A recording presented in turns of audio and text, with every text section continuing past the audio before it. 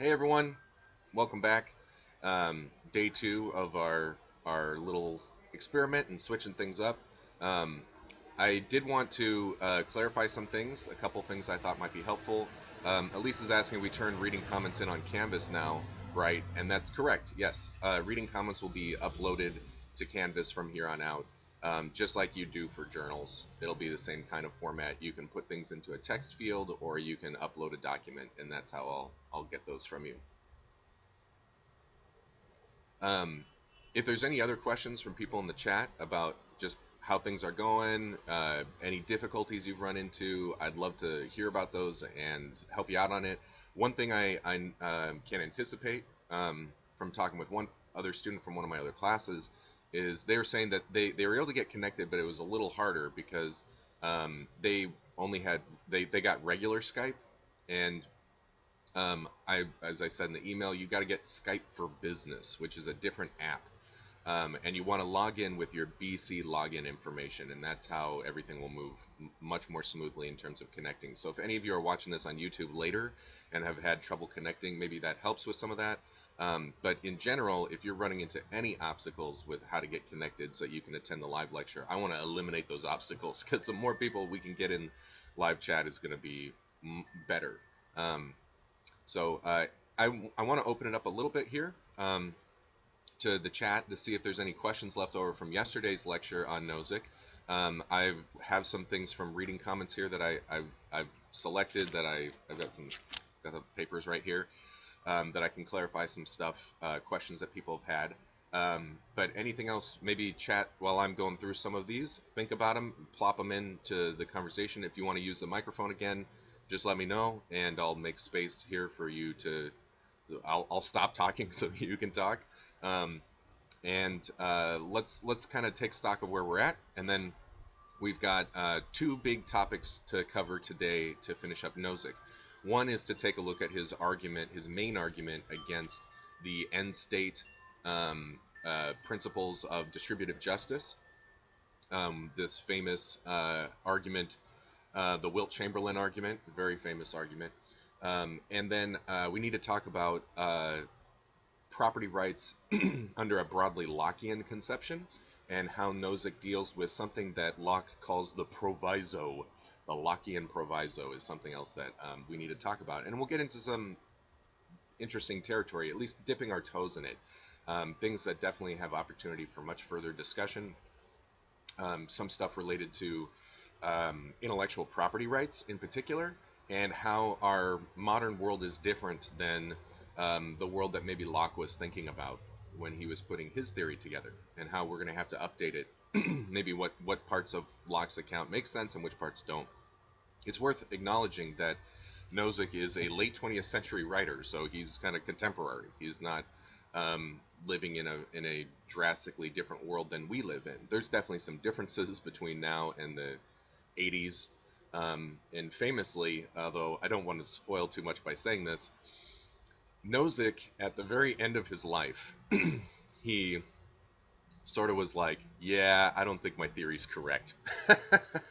And I really wish he had written more about this, because we only get it from these like snippets of little philosophical remarks, like almost like journal entries that you write for me, from Nozick. And it's very hard to get a hold of these. I haven't been able to track down the primary sources. I only know about them through secondary sources reporting on them.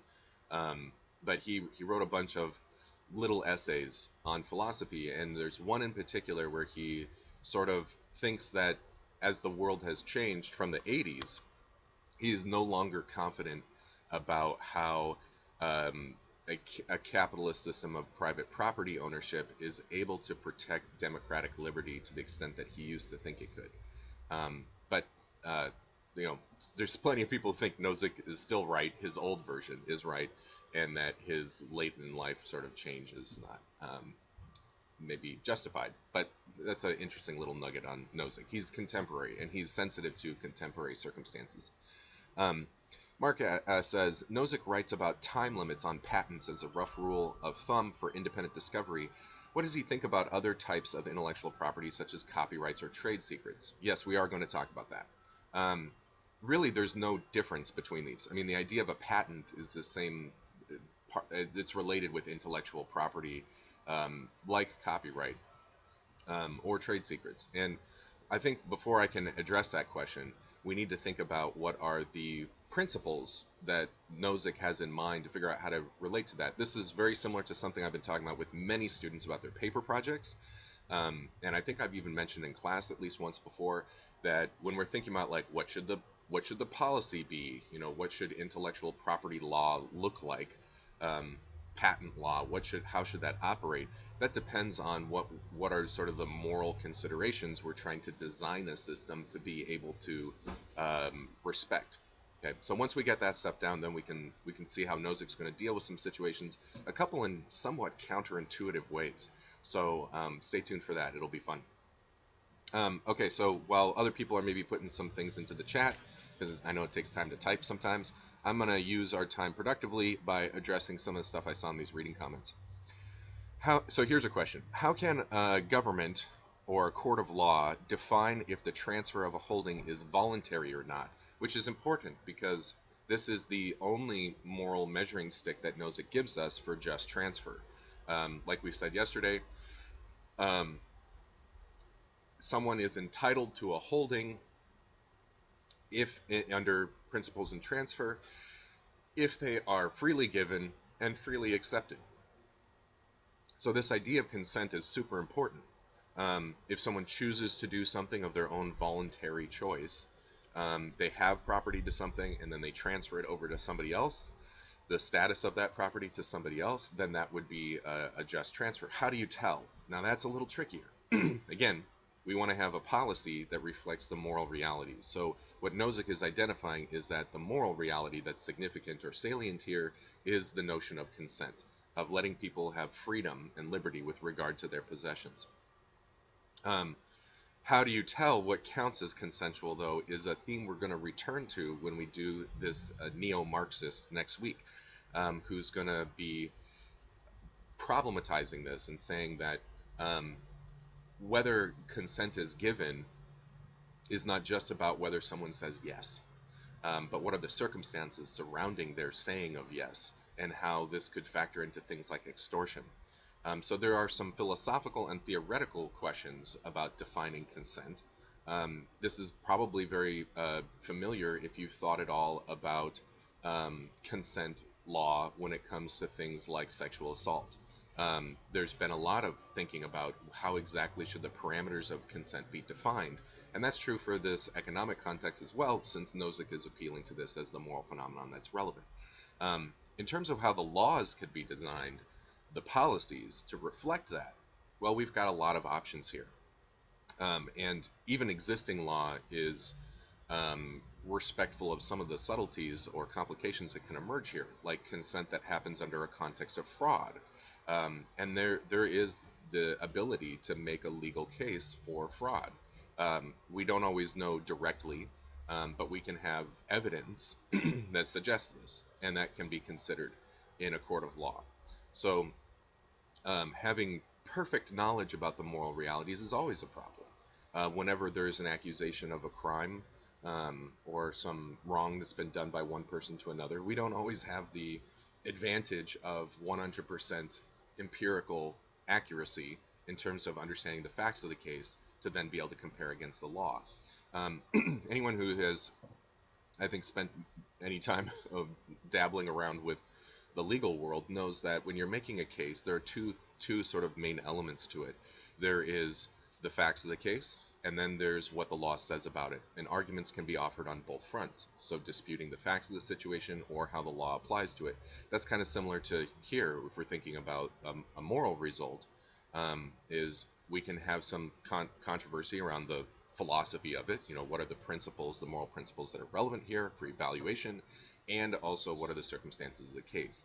And when it comes to any ambiguity around the facts, we have to kind of do the best that we can, and that's where due process is important, and making sure we have institutional safeguards in place for making sure fair cases get presented and considered fairly, all the usual stuff that you get out of the law here.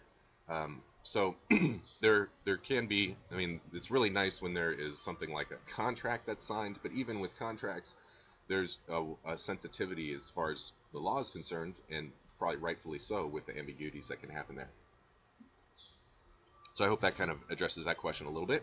Camille asks, is Nozick disagreeing with his old philosophy kind of similar to the early late Wittgenstein thing where he refuted his early work in the latter half of his life? Oh, that came from Anthony via Camille. Okay. I mean, philosophers do this all the time, where they adopt a position, defend it, and then change their mind about it, and then they argue for a different position. This is not a isolated, rare sort of case. This stuff happens all the time. I mean, it's a little different from Wittgenstein, because Wittgenstein is considering theoretical things. You know, it's theoretical considerations that caused his change in mindset, whereas Nozick is more thinking that some of the values that he didn't like change his values. He changed what he thought would be the effect of them in the world based on the circumstances of the world. Which is always something we need to do. That's why political philosophy isn't the whole story here. It's just one piece of it, to get straight on the fundamental values and principles that should inform our evaluation of the world. When, like I've said many times before, if you want to say, you know, is this thing good or bad, or should we do this or shouldn't we do this, the answer, it depends, is always a fair one. You could say it depends on the circumstances, but you got to specify in what way it depends. And in that, you're going to be appealing to some kind of principle or rule for how to address this. And that's the thing that political philosophy is focused on, those fundamental principles. Okay. Another one here for distributive justice.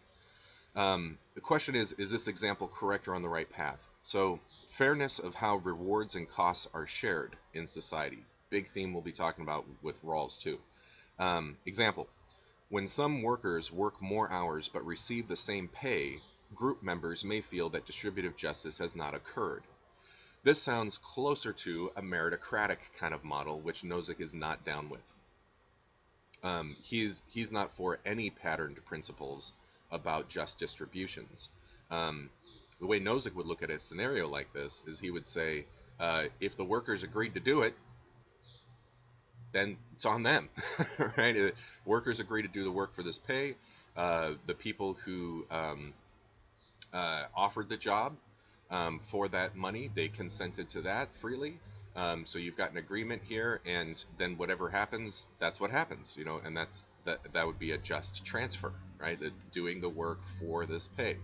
As long as everyone is agreeing to it, Nozick doesn't want to step in with any other principles that are going to determine whether this was just or unjust. And that's the kind of hard bullet to bite if you're sympathetic with this kind of Nozick perspective. This is, I guess I'm just saying, this is one of the more controversial aspects to what he's proposing. But we're going to see today, in a couple minutes here, how Nozick is going to try to shoulder the burden of proof for himself here. Here's another one. So, in a theory of justice, in which I'm accountable to the historical injustices in transfer, it would be wrong of me to say purchase an artifact that I know is gained through grave robbing. And in contrast, then current time-slice principles would say that so long as I do no injustice in the moment, that I have done no injustice. Let's take those in turn. So yes, the first question, yes. If you knew that the artifact that you purchased was gained through grave robbing, or let's say connected with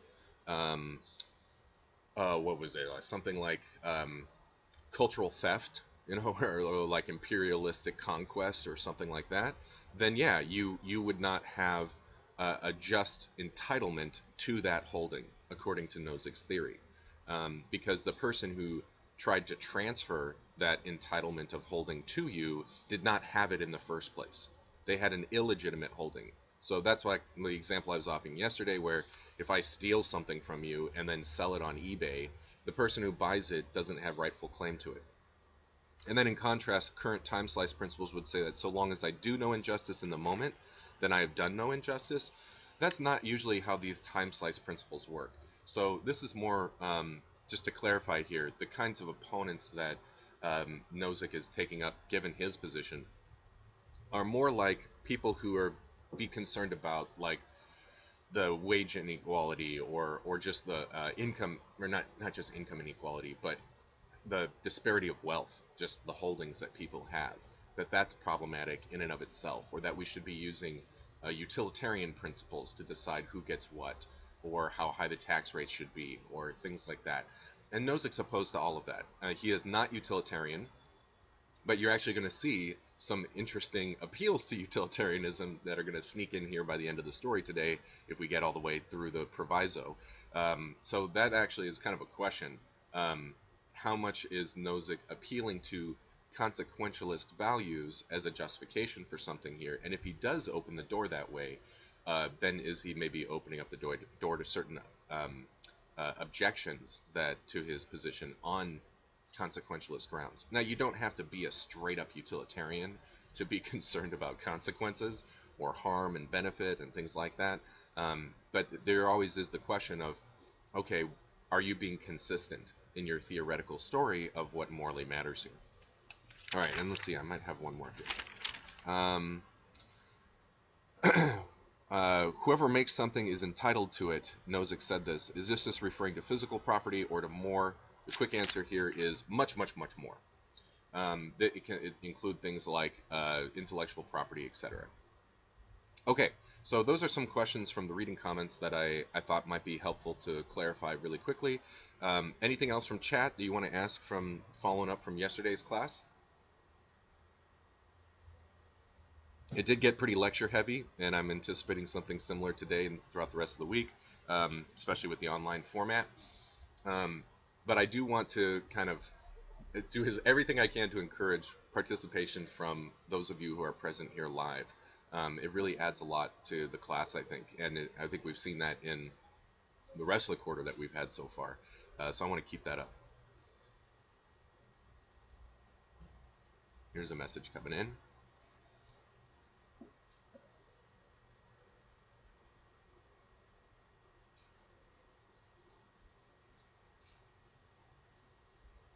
Not part of the lecture. Are the reading comments due online now? Maybe I didn't change the due date for Rawls. You get Rawls in tomorrow, that's fine.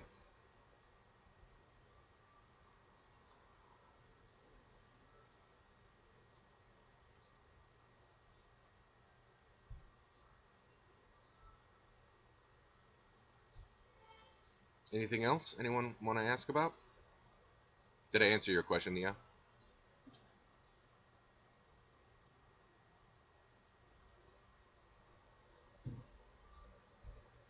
Cool, cool. Clark's got a message coming in here.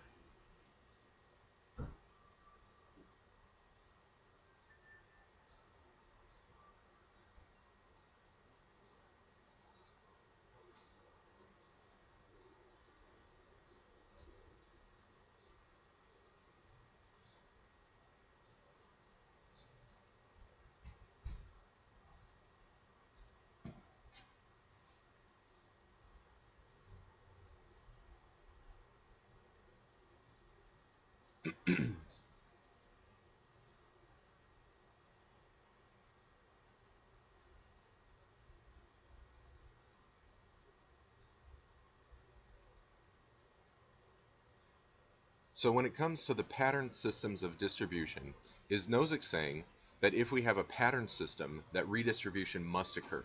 Is he arguing for socialist communist ideas of redistribution? So Nozick wants to argue against that. So the patterned systems of distribution that say each according to blank, right, from each according to blank, some sort of pattern that's beyond just the one that Nozick is offering about consent. He's like, whatever people choose to do, as long as that's happening in this historical way that is just, like just transfer, just acquisition, then we're good here.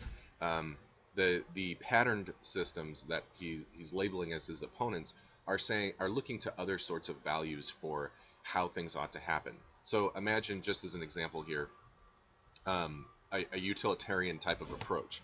So whether people are given property over something, they're entitled to a holding, comes down to whether it serves the most good. That would be a kind of pattern that Nozick is against. And he thinks if that was what was going on, if we were like, the justice and what people are entitled to in their property, what is a morally appropriate holding of property, that will require redistribution. So he's going to argue against that, and that's what the main argument we're about to talk about with Wilt Chamberlain concerns.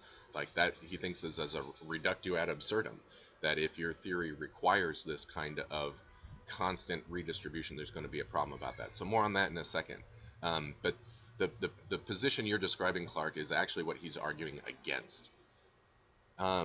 Sam asks, would Nozick say there is anything that cannot be justly held because it's being held by one individual detracts from society or any other reason, or can all things that can be acquired justly be held justly?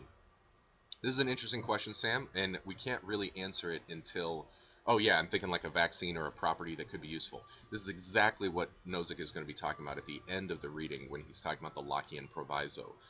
But just as a little foreshadowing for this, Nozick is going to say that this Lockean proviso about worsening the state of others is not going to include some things that, like you're talking about here.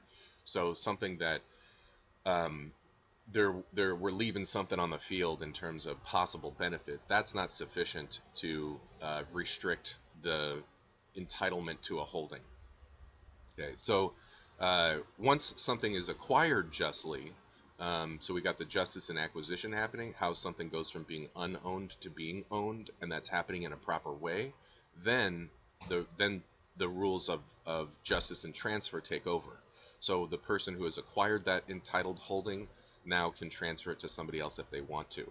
But that is their choice to make, and it cannot be forced. They can't be forced into what they're supposed to do with what they have. That's the logic of it. Mark asks, would Nozick be against a universal policy that gives all citizens their basic necessities? Well, given that a universal policy here, where those resources are going to come from, those resources are going to come from taxation.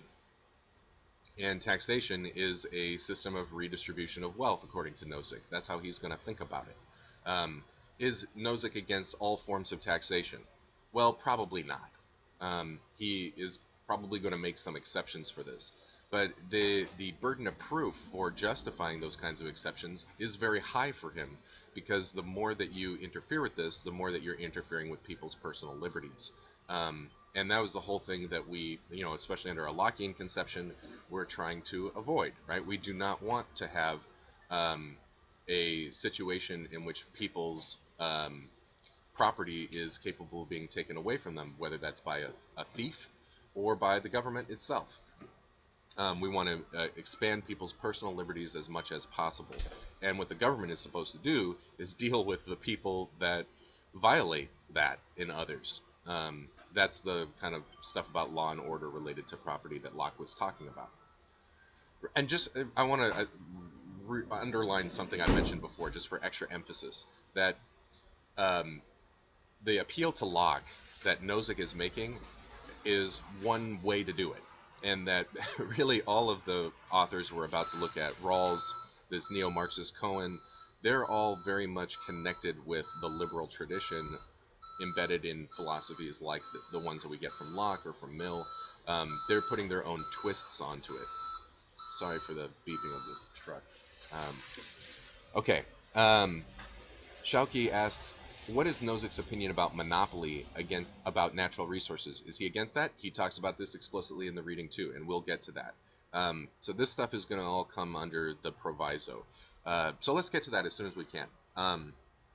So good questions here. Keep them on the radar. I'm going to try to keep them on the radar. When we get to the Lockean proviso, let's see if these questions get answered a little bit more. And if they don't, bring them up again, or ask other questions. But you're all anticipating stuff that is going to directly be a part of that conversation. But before we get to the proviso, we want to understand not just what Nozick's position is, but why he thinks it's right. So what is the basis for him disagreeing with any of these end state or time slice principles or patterned systems of distributive justice?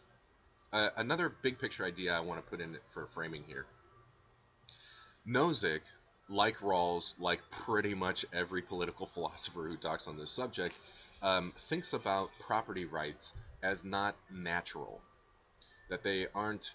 You might have a natural claim, say, to bodily autonomy, right? That seems to be true, but most of them, and Nozick's included in here, don't think of property rights as something that exists in a state of nature. Locke kind of seems to talk this way, but maybe this isn't the most intelligible option. That a property right is something that happens in a society. It happens in civil society. So I was mentioning yesterday how a libertarian is not an anarchist. They want to have rule of law. They want to have a government that puts restrictions on people and through the threat of force is going to enact those. Oh, you can't hear me? Oh, what happened here? Okay, looks like my microphone got muted for a second. Where did you lose me? How far back? What was the last thing you heard me say?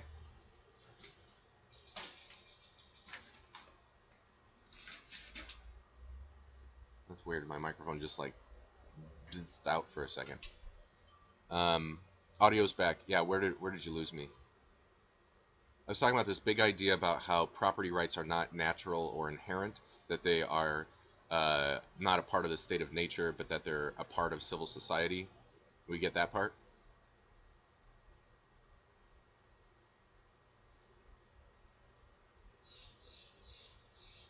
Yeah, right there. Okay, okay. So Nozick, I've said before that like libertarians are not anarchists. That they want to have rule of law. They want to have a government that's going to uphold and protect property rights. Otherwise, those property rights don't mean a whole heck of a lot. There's got to be some kind of system of accountability to make sure those things are protected. The way in which there are laws that threaten to punish people who violate property rights is how those property rights are protected. So to talk about what is a just holding or what is someone entitled to, we have to talk about what are going to be the restrictions on everyone else's behavior. This is an idea I've talked about before, about how rights and obligations are two sides of the same coin. If you want to confer a right onto someone for something, then you're imposing obligations onto everybody else about their behavior with respect to that person. So having a right to my coffee cup means you're all under obligations to not interfere or attempt to have control over this in certain ways. Right? You can ask me, hey, can I borrow your coffee cup? And then I can be like, sure, here you go. And there's a just transfer, right? There's a just access to that property that's happened there. But the parameters of this, what conditions under which I have rightful control over something or you have rightful control over something, depends on this set of rules. So there isn't without a system of cooperation of society, you just don't have property rights. You have power. Like I might be holding the cup, now you have to use force to take it from me or something, and maybe the use of that force against me is morally problematic. But the idea of a property right is sort of unique to social institutions, to civil society. And Nozick definitely thinks that that is true. He does not think of property rights as being extra legal, so to speak, or somehow inherent, or like a natural property or something like that. So the question of what are you entitled to has to be answered from the standpoint of what does a just society look like? What are the rules for how we're going to coordinate economically, and then you get to figure out what you are entitled to. So it's not based on what you currently have control over, but it's a matter of this cooperative system of society and how we want to set up those rules. So Nozick doesn't presume property rights. He argues for them as something that emerged at the end of this debate. So when we're trying to decide what should we do about this, how much taxation should occur, how much redistribution of wealth, society gets to make some choices about this. Why wouldn't we choose in favor of something that does the most good for people? Like if there's that tiny, tiny slice of people at the top of society that own all the resources, and those resources aren't being put to good use, and you've got all these people at the bottom who are suffering, seems like there's a pretty straightforward utilitarian argument to say, yeah, we should take some of that money and give it to these people. Or in that, maybe not in that blunt force way of doing it, but something in principle similar. Maybe through progressive tax and setting up social programs to support people who are in more vulnerable economic situations. Something like that. Why wouldn't we want to do that? Nozick says, here's why. Bottom line, if you invoke a kind of patterned model here for distributive justice, or what people are morally entitled to have ownership over, then you're going to have to interfere with people's liberty and their free choices on an ongoing basis. There's no way to just do it once. So this is the point of the Wilt Chamberlain thought experiment, is that you can't just have your revolution, redistribute the wealth, and then justice will be served if you're defining justice in these patterned ways. He says as soon as you let people go for any amount of time, you're going to get back into a situation of inequality, or the pattern that you prefer, whatever it is going to get upset, and we're going to require another intervention again. So the way Nozick, I'm not going to rehearse the whole Wilt Chamberlain thing because you've done the reading and I don't want to take a bunch of class time to do that, but just maybe as a couple callbacks here. The scenarios, we imagine, this is just a really blunt force toy example, but let's say this is all about wealth inequality. So the government redistributes all the wealth so everyone has an equal amount. And then Wilt Chamberlain, amazing basketball player, one of the most gifted basketball players in all of history, says to his team, he's like, I'm not going to play for you unless every time you sell a ticket for the games, people, when they buy their ticket, they have to put 25 cents into a jar for me, like an extra. It wouldn't really be a tax because this isn't by the government or anything, but Wilt Chamberlain's just saying, here are my conditions. And the team is like, well, you're such a good basketball player and you're a major attraction for why people want to buy tickets that, yeah, sure, we agree to this too. Okay? We're the ones who own the stadium, we own the team, we're the ones in control of that, so we're gonna use our property in this way. And Wilt Chamberlain's like, yeah, this is, I have a right to my body. I don't have to play basketball for society, for utilitarian purposes or something. I could choose to do this. And he's like, here are my conditions. And everyone agrees. And then the people who are buying the tickets, they're like, oh man, I have to pay an extra 25 cents for Wilt Chamberlain? Well, sure, yeah, that's worth it to me. And so they do this. Let this go for a little while, and now suddenly Wilt Chamberlain has like a ton more money than everyone else. Was that unjust? Now we've got wealth inequality again. If you have this pattern principle, then you're going to have to go in and do another revolution to like even up the playing field again, from the way that it's been destabilized through the result of people's choices about what they're going to do with what they have. And then after you do that, it's going to get imbalanced again, and so you're going to have this continual intervention. And if that doesn't automatically seem like it's problematic, if that doesn't already do the trick for you, Nozick might encourage you to think about it this way. If you know that there are going to be these periodic redistribution things that are going to happen by the government, then that's really going to change the way that you make your contracts. People aren't going to agree to do things with each other in the same sort of ways because they know it doesn't really mean anything. Like, I'm not going to sell a bunch of stuff that I have if I know that in a little while the money I made from that sale is just going to be taken away from me anyway, right? This is going to really inhibit what I'm able to do with what I have been justly given. So even under a redistribution of wealth kind of model, one of these like patterned models of justice and holdings, there's still the idea that you want to have some property rights. Like you want to be given something, and if you're like, okay, I don't have an unjust holding because it's equal with what everyone else has, now I get to do what I want with what I have, right? And then the answer is, well, for now, until the next time we have to do a redistribution, right? So it sort of upsets that option for liberty. So Nozick is saying, if you go down this route, then you're signing up for constant interference by the government in people's personal choices.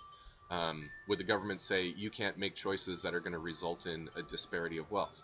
Okay, so now you don't have any of those choices anymore. This is how it's supposed to work. Chat, how's this making sense to you?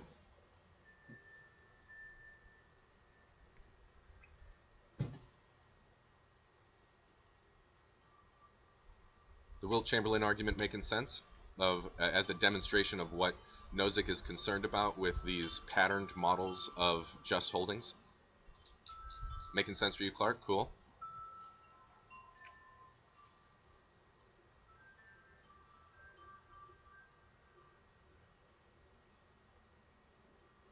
I got some people typing. Good to hear.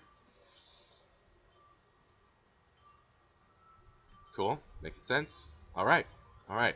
If you got questions, I'm going to move on here, but don't be shy about going back. I know it's a little awkward here on the chat because it takes time to type in something that you're wanting to ask or say. I'm cool with jumping around just to deal with that because I want more input. I know it can really feel like, oh, you're moving along and now we're on to something else and not slipping it in. But I'm trying to balance here as much interaction as we could possibly get with the using our time efficiently, where I'm not just like sitting here and like waiting for minutes or something. So don't be, just in general for people with this live online format, don't be shy about like doing a callback to something that we've kind of moved off from. It's like 10 minutes in the past or something. That's okay. I think we should choose to go with that kind of framework. Okay. So much for these justice and holdings from a really big picture perspective.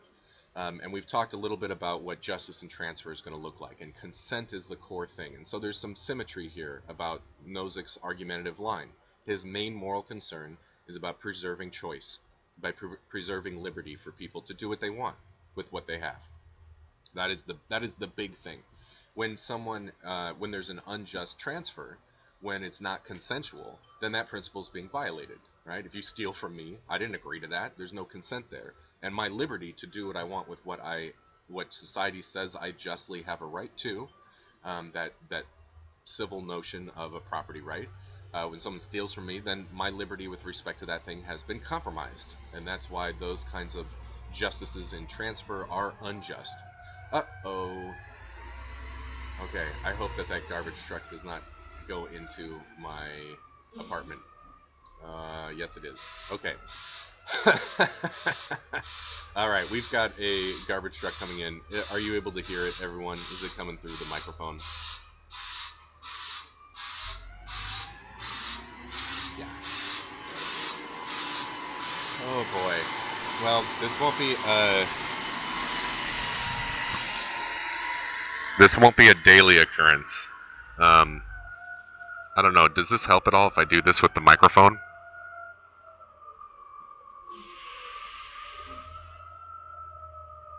It does help. Okay. Alright. Okay, alright. Let's go for this. Alright. So, the Lockean proviso is all about justice and acquisition. So there's a question. We got a handle here on justice and transfer.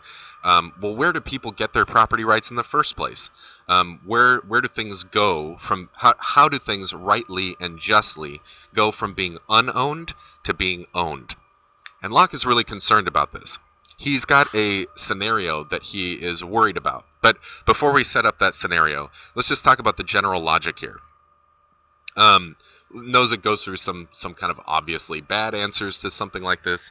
Locke has a general intuition that by mixing your labor with something, that's the basis on which you can lay claim to a right of acquisition. So when you mix your labor to it, you change something. There's something that is like naturally available, like a natural resource, that everyone just has free right to. It's kind of like public property, right? That anyone can go and use this thing. But once someone has ownership over it, then the situation is different, right? And what would cause us to say, it's right in society for us to allow this person to have a kind of rightful control over the thing that before didn't happen? Okay, so again, keep in mind one of the framing principles I talked about earlier in this lecture, that this isn't a natural right. This is a social decision. It's part of how we're going to organize with each other in this system of cooperation that is society. Why would society want to give an individual an entitlement to something that before anyone could have? And the idea that comes from this mixing of labor really comes with an eye to the rest of society, of like what society's like skin in the game here for allowing this to happen, because it is going to be an infringing on liberty for others. That's going to happen. So I like this scenario of, imagine we all live, all of you here, you and me, we're all in a big anarcho commune or something together, we're just, it's like pre-society, something like, sorry, this is almost done. We don't really have too much of a government or system of social organization very much going on. We just we're maybe like hunter gatherers or something, and we just are hanging out in a certain place, and we've got our little village or something, and there's a bunch of fruit trees nearby, and so people can just go and get fruit whenever they're hungry. All right, sorry about that weird interlude with the garbage truck. Okay, I'm gonna put my microphone back there now. Okay, so there are these fruit trees nearby, and people just go and pick them and eat them whenever they want to, because no one owns it. No one can say, you can't eat this fruit because it's mine. There's nothing like that. A lot of toddler scenarios I deal with now are sort of similar to this, like a public play space or something. No one has a basis for denying someone else access on something, or that there's any restrictions on this. But then what if we wanted to say, well, this person is, someone's mixing their labor with it, with some of the trees, like maybe one tree. I decide to invest my time and energy in nurturing that tree, and I'm able to make it so that the tree bears more delicious fruit, something like that. Right? Or more nutritious, or just better than the natural fruit trees that are growing. Okay, so Locke says it isn't that the logic here of why that might be a basis for me to lay claim to this thing doesn't come from how I've taken something that is mine, like my own body, my own energy and effort and work, and mixed it with something that I don't have. I love his counterexample of taking a can of Campbell's soup that you own and pouring it into the ocean and then laying claim to the ocean. Like, that doesn't make sense. That can't be what's going on here. It's rather that me getting ownership over something is sort of like a encouragement or a respect for what I have invested into making that thing better. Okay, so if I know that I'm going to be able to get control over this thing by mixing my labor with it, then I will be maybe more encouraged to do that. And there's benefit for everyone else in our little community when I do this. Even if they no longer have, all the rest of you don't have access to that fruit tree that I have been tending, because now I've got the property rights to it. Okay? What is the advantage? Well, consistent with the things that Locke is concerned about, you've got more liberty. You've got more choices, because you can still go and pick from the other fruit trees if you want to, or you can trade with me or make some kind of arrangement with me to get access to this better fruit. Right? So now your choices are increased. Before, you only had one option, to pick from the fruit trees and take them as is. Now you've got more options. Now you've got more freedoms. And this can be extrapolated to much more complex scenarios like our modern world, where you've got a lot more choices, that people are trying to innovate and do different things to create different goods and services, and you've got this marketplace, right, of where you have lots of choices. Now, there's also a lot of restrictions too. We're going to talk about the restrictions that come with private property too as we keep going with this conversation over the next week and a half. But that's kind of the core logic to it. Now we get into a little dilemma here, though. This is why Locke puts the proviso onto it. So there's a lot of scenarios in which if I mix my labor with something and then get the property rights, everyone else is put into a worse off position. Like, let's say I mix my labor with all of the fruit trees, and now I own all of them. Well, that sucks for all the rest of you in our little community. Now you don't have access to a food source. I have a monopoly on it, and that's a problem. Locke is worried about monopolies. I know that's something people were curious about earlier. Locke is really worried about the negative social effects to having property rights running rampant with no restrictions on them whatsoever. So while there's a certain basic moral intuition about how if I make it, it's mine kind of thing, like if I take a stick and turn it into a flute, that's mine now, right? That's my stick, stick flute, and I can do what I want with it. But if we take this to the extreme, then there can be a bunch of social costs that we don't want to have to pay. Okay, so that's what creates the demand for some rider, some caveat, some extra condition that restricts the general logic of you mix your labor with it. That's how you attain a legitimate claim of ownership over the thing that before was not owned by anybody. Okay, so what's the proviso say? Locke says you mix your labor with it, you gain ownership, provided that being given ownership of it doesn't put everyone else into a worse off position.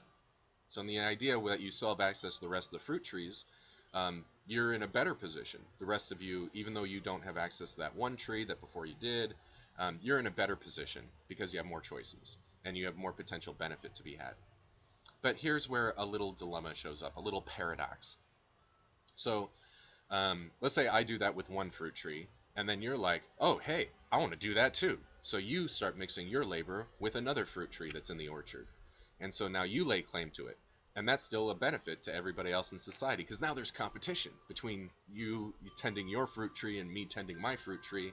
And maybe the fact that people now have the option to go either one if they want the nicer fruits, that's going to encourage us to make even better results possible or options available to everyone else in our community. Okay? Is this logic making sense so far? Yeah? Cool. Thanks for the little check-in here. Awesome. Appreciate people saying so. Whether it's yes or no. Okay. So this keeps happening. And then there's one fruit tree left. And then a person is like, I don't know, some of the rest of you in our little community here we're imagining, someone's like, I'm going to work on that one. Oh, wait, I can't. Why? Well, because if you were to mix your labor with it and then take ownership of it, now everyone else is in a worse off position. Because now they don't have access to the free fruit. Right? Now they're going to have to contract with somebody to get a hold of their fruit. So that puts them in a worse off position. So that means that person can't lay claim to that. But if they can't, here's the paradox that emerges. The second to the last person can't do that either, because if they took their ownership of it, then that would mean someone else doesn't have the option of being able to lay claim to the last one. And if they can't do it, then the third to the last person can't do it, and then the fourth to the last person, and then going all the way back to the original one.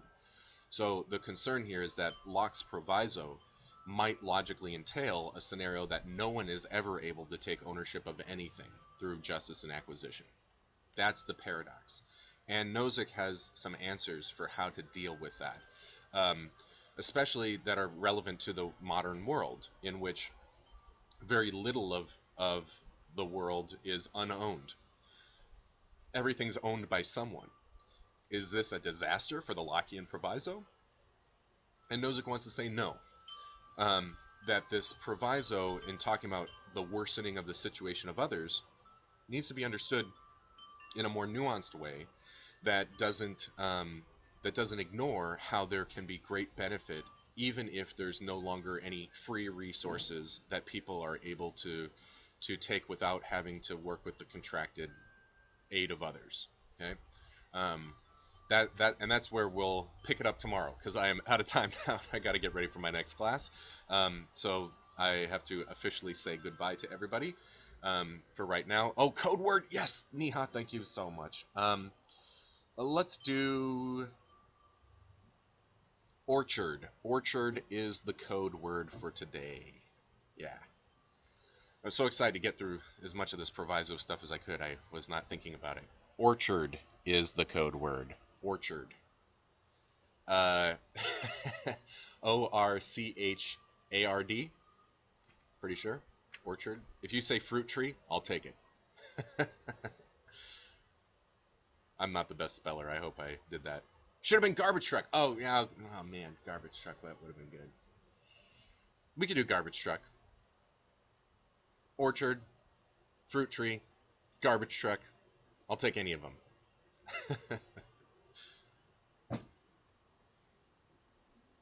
All right. We'll pick this up more tomorrow. I do want to get into Rawls tomorrow, but there's still some cool hanging threads here from Nozick that I don't want to let pass us by. Yep. Have a good day. Hey, Sebastian, you're in my other class.